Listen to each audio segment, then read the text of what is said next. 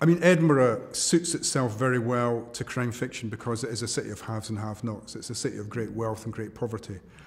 It structurally is a city that's divided. The new town and the old town, the rational and the irrational.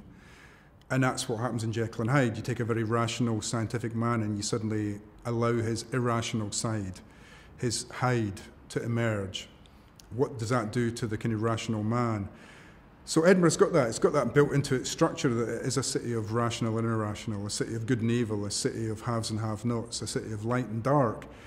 So it lends itself perfectly to crime fiction. Where it goes in the future, who knows? I mean, you can't suddenly make it a modernist city because so much of it you can't build on. You can't suddenly build on Castle Rock. You can't suddenly build on Arthur's Seat.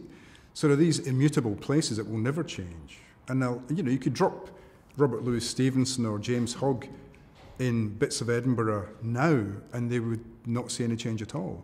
They would turn the corner and see cars and think, what the hell is that? But you could drop them in bits of the Lawn Market, some of the closes off the Royal Mile, down by the Water of Leith, or up by Arthur's Seat, and they would think this city is unchanged. But Edinburgh, of course, is changing underneath. The psychological makeup of the city evolves. And the city itself structurally does evolve. Suddenly we get trams again. That's a very modern thing, apparently. We got rid of them in the early 60s, now they're back. Commerce comes and goes. But it's a city that's always hidden itself away from the world. It's a city that didn't make things. It wasn't a big industrial city. It was a trading city. Well, Leith was a trading port. But it was a city that was built on invisible industries. Whether it was the law, religion, head of the Church of Scotland, whether it was banking, insurance. Huge things would be happening, but happening below the surface.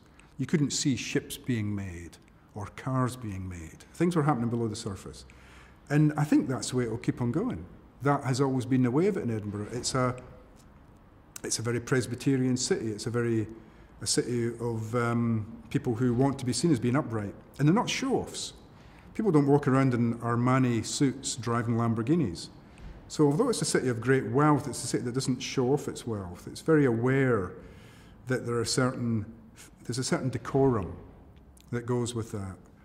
And I like that. I mean, I like finding those spaces, those little interstices where the haves and the have-nots meet, the underworld and the overworld, the Hyde and the Jekyll. That's what I do in all my books. And I find Edinburgh endlessly fascinating as a city that seems to sum up the human condition.